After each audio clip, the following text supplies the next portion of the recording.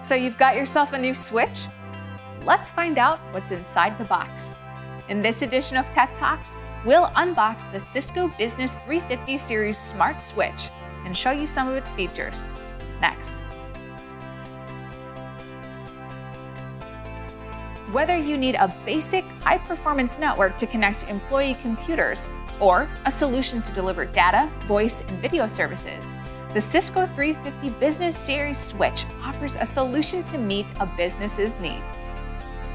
Let's go over what's inside our box and what we need to get started.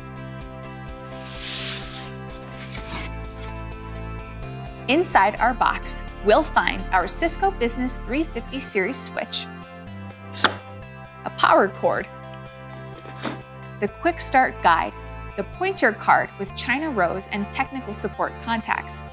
To connect network devices, we need Category 5E or higher RJ45 Ethernet cables. On top of that, we need tools to mount our hardware. This should go without saying, but we also need a computer with Ethernet port and web browser access. The benefits of the 350 series switch are numerous. It's designed to be easy to use and manage by commercial customers or the partners that serve them. 350 series switches support dual images, allowing us to perform software upgrades without having to take the network offline or worry about the network going down during an upgrade. Flexibility comes standard. We'll get true stacking of as many as 4 switches, with all 4 functioning as a single device with unified management and control. Cisco Business 350 series switches provide the advanced security features that are needed to protect business data and keep unauthorized users off the network.